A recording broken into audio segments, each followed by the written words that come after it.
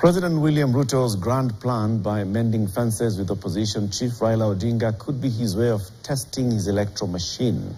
Political observers say the president is cleverly playing his 2027 cards to avoid the overrun Mount Kenya that overwhelmingly voted for him and overcome the political burden that comes with incumbency. Here's Grace Ganga with a report.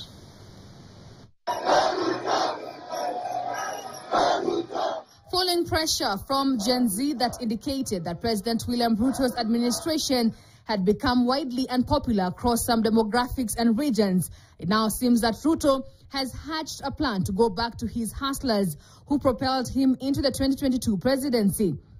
Recent moves by President William Ruto have revealed his change of strategy, penetrating rival territories including Raila's heartland of Nyanza and consolidating Western Kenya as his plan B should the restless Mount Kenya region flip as he builds his 2027 re-election machine.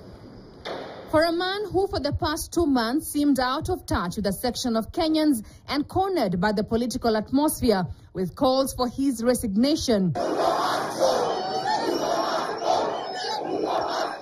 the entry of opposition could be mistaken as Ruto's missing antidote. I, John Badingongo. Since swearing in his broad-based cabinet, the president is back at it, addressing roadside crowds from the sunroof of his car with charm offensive promises in various parts of the country. From coast, Mount Kenya, Western, the president seems keen on solidifying his support. The president is not just campaigning for 2027. The president is trying to buy back the goodwill that was lost. The ground was lost. Kenyans had lost confidence in him. So he's trying to bring it back.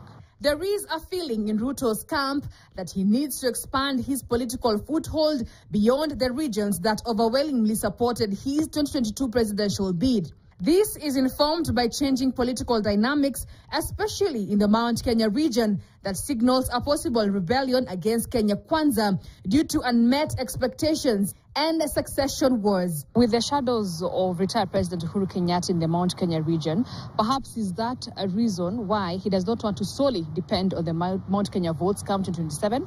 That's why he partnered, perhaps with the opposition? Well, maybe he thinks he can replace Mount Kenya with Western Kenya to mean Luo and the Luo nation and the Luhya nation. But if he asked me, and I've said it repeatedly, it will be easier to keep your promises with the Mount Kenya people and stop fighting Rigathi Gachagua than to think you can compensate for the loss of Mount Kenya by getting votes from Raila and Mudavadi. I think that's wrong calculation.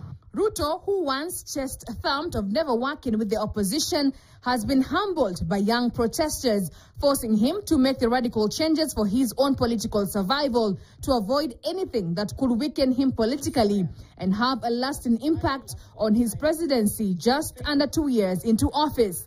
Grace Nganga, KT News, Nairobi. Now, our award-winning Olympians are scheduled to be jetting back into the country today after bagging